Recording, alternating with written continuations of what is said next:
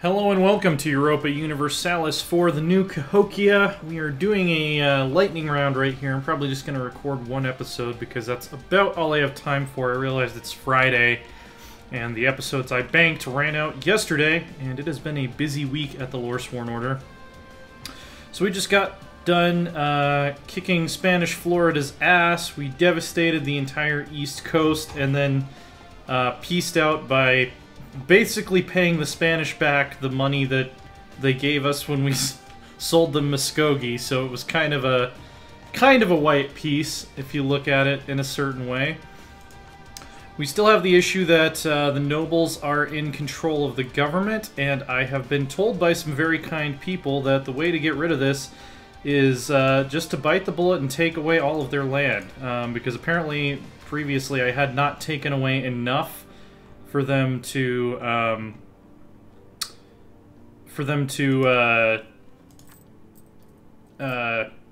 be fully or have their influence curbed yet. But while I'm doing this, I'm going to have to station armies in these provinces because apparently when the nobles are disloyal, they will have a rebellion every time I try to take land away from them. The other thing we're going to do that I noticed, we have a 5-year truce with Spain. They actually don't hate us as much as Florida does. So I'm going to try to just improve relations with them, because that might prevent them from declaring war on us again once the truce is up. So, yeah, I know, states demand control provinces. We're just going to keep removing, Rise of the Natchitoches nobility. You can go ahead and just move around curbing noble authority, basically. We tried to make ourselves a kingdom in the style of the Europeans who made contact with us, and it ended with a lot of people deciding the king should not be in control of the government. So we're having to fix that right now.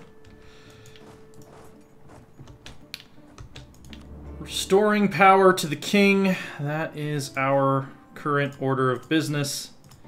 Even if we have to kill every single so-called noble in our entire realm. And then we can lower army maintenance again. And, is there a hotkey for this? So it's going to be B9. We're not acting in a B9 manner right now, but, that was really bad. I do apologize for that. Pensacola, where are we at noble influence-wise? Yeah, apparently we have to remove a certain number of provinces from them before it'll even start dropping their influence, so we're just gonna have a disloyal nobility in our country for the foreseeable future because it's better than the alternative of having them be in control of the government forever. And then we will just never let them get above 60 influence, 65 influence again. Alright, our influence is starting to drop. Oh, wow. Taking away Tuskegee did the trick. I forgot that that province had like a zillion development. Alright. So they have a loyalty level of 0, which is currently giving us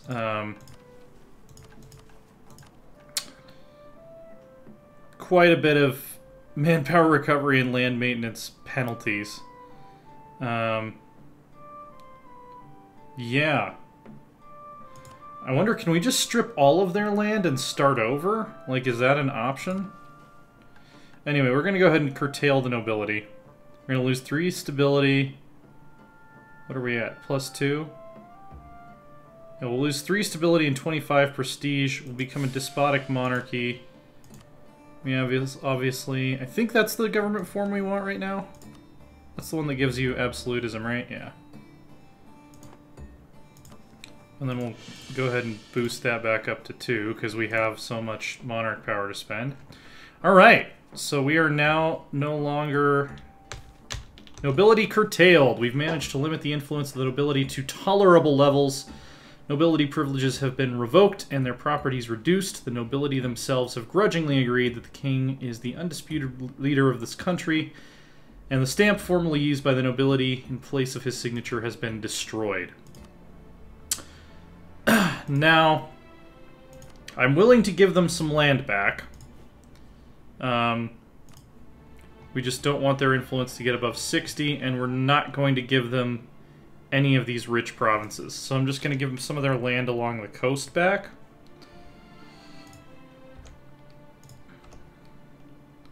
$60, 64. That's about all I'm willing to give you guys. They expect to control 10% and they control 19%. That should be more than enough. They're still disloyal. Past actions towards the estate, unless they demand more territory, it will change towards 50% every month. So they'll be loyal eventually. For now, we're gonna be hurting, but that's all right. Let's get our affairs in order here. We need to get out of debt. So, nope, that's fleet maintenance. That's not going to do anything. We're going to set our army maintenance to -2. And until we get out of debt, we're not going to do any colonizing. Can we annex the Navajo yet? 2 more years. Provincial unrest, that should go away pretty soon. And we're still waiting for institutions before we start teching again. So, yeah, that's our situation. And I think we can... I'll wait for one more tick. Timber surplus. -5 ship cost. We should get around to building a navy at some point. Growing city. Yeah, we'll definitely take 15 loyalty from the merchant guilds and 2 base tax. And they gain control of a province. That's fine. Let's recall our diplomat from France, and well, Navajo are already fully good, so we should actually keep our diplomat in France for now.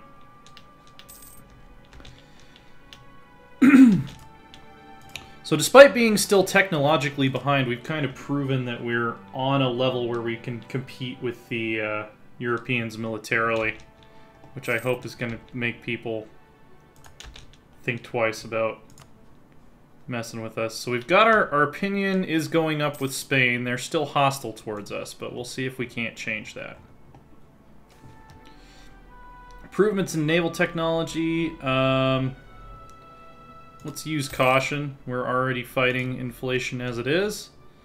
Diplo power has maxed out, so we're going to go ahead and use that to promote some mercantilism. And what else was I looking for? Oh yeah, I was going to wait for the next tick before I reduce inflation. I've actually been reading a lot of comments that reducing inflation is a waste of money in EU4, but I don't know. I have certain weird little idiosyncratic things where it's just like I've been playing the game for this long successfully that I feel like it's hard for me to get out of being set in my ways. Yeah, we're going to maintain our diplomat in Spain.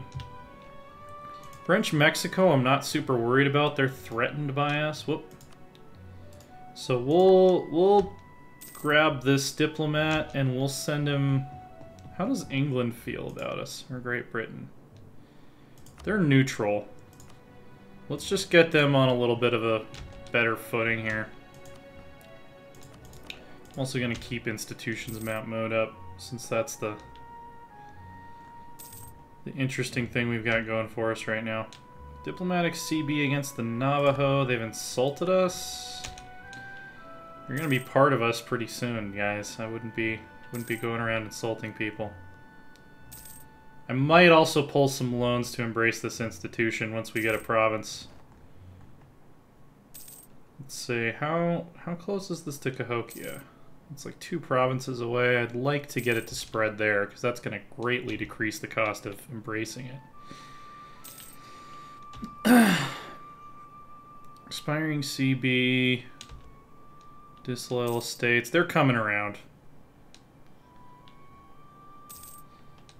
I was panicked there for a little bit, because I thought that there was... When we were taking land away from the nobles and it wasn't doing anything, I thought that meant that we were never going to be able to curb the power of the nobility, but...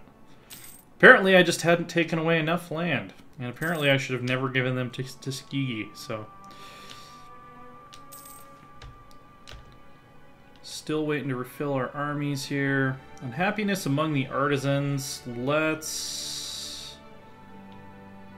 Stability... Yeah, we can pay for it. Now let's abolish a tax. We can wait to repay those loans. Secrets in our alliance. This is the dumbest event. Like, I don't care. I really don't care about spy network progress in our allies. Looks like we can start annexing the Navajo at this point.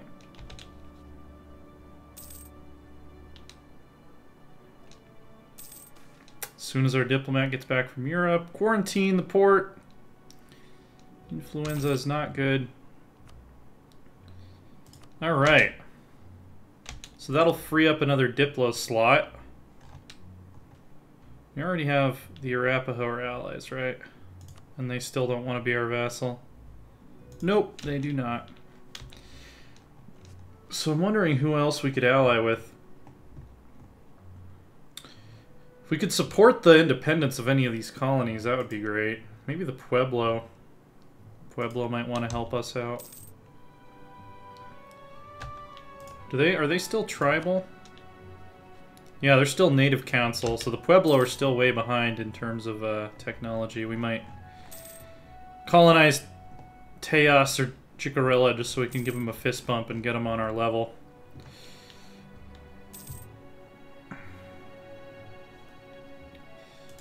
Are we at our force limit? Yes, we're exactly at our force limit. So when you annex the Navajo, we're probably going to have to expand some armies. So we don't go into debt. And boom, integrating Navajo. We are now over our force limit, so we're going to disband this. 23-4-7, 24-4-8.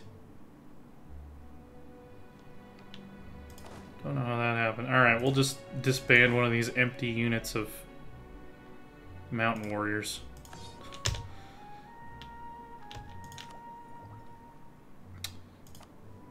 How is that institution coming along? Alright.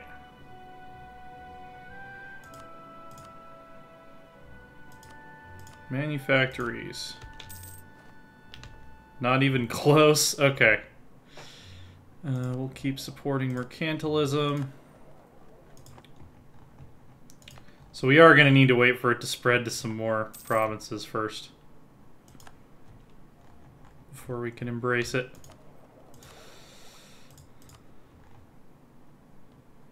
.8 of development. At least it's spreading fairly quickly to towards Cahokia. Truce with New Granada has ended. Truce with Spain has ended. Truce with Pacifico Norte has ended. Truce with Florida has ended. Let's... They don't want an alliance yet. Let's improve relations with the Pueblo. We want... Or maybe the Comanche.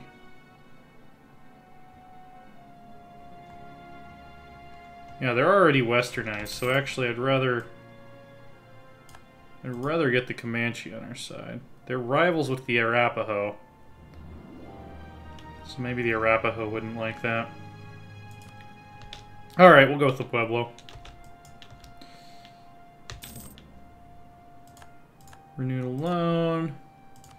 Means we can probably reduce inflation here. Why are we suddenly paying so much more Fort maintenance, colonial maintenance. We still have colonies running, apparently. Still have disloyal estates. We're getting there. Okay, cool. Our colony in Illinois is finished. That'll give us some cash to work with. Local fort expert discovered. Defensiveness in one province or a military engineer. Let's let him stay home.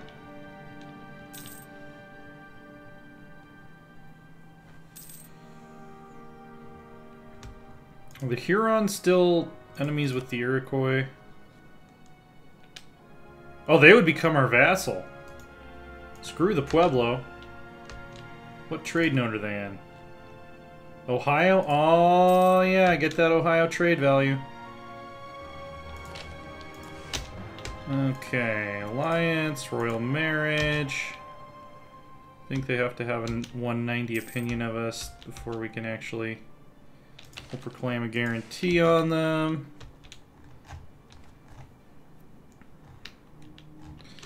Free province, basically. Ask for military access. Cheap iron. Excellent. We could take some minus to artillery cost. We'll offer them military access. Okay, noble influence has gone down, so we can give them a little bit more land to help bring their loyalty up a little faster. So that would bring it to 56. This is going to bring it to 59.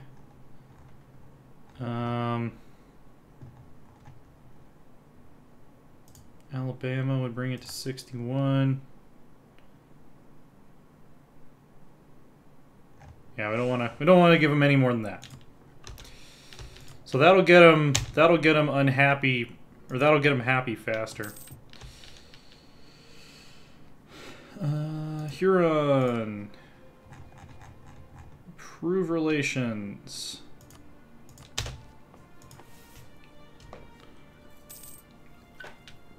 How's our absolutism doing? Now that we're out of that disaster. It's climbing back up again. We need to reestablish our legitimacy, but it's climbing back up again.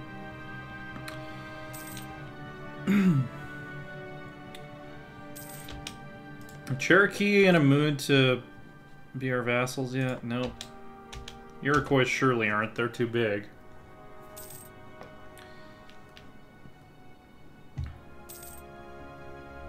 And if the Iroquois aren't going to colonize this province, we might as well, because the Brits can't get to it.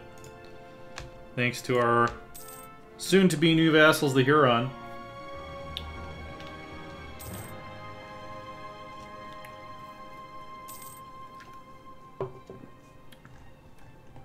So if you think about the Chickasaw Confederacy, we own basically everything this side of the Appalachians, except for Newfoundland and Mexico. Keep on promoting that mercantilism.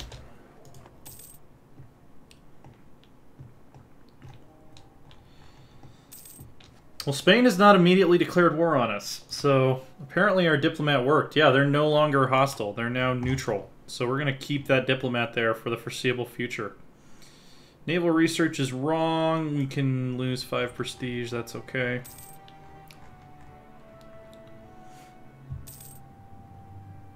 And I think we're about to the point where we can pay back a loan. Let's see, our smallest loan.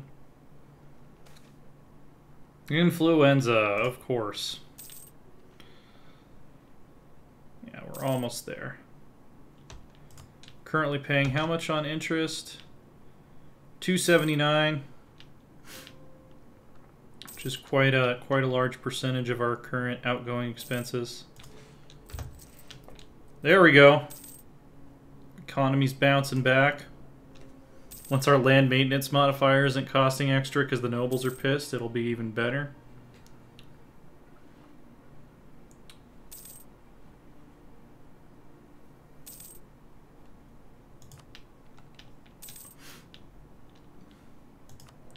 I don't think I've ever had this much tension within a state before. Okay, they are starting to colonize up this way, so we have to make sure that we colonize Arapaho before French Mexico does.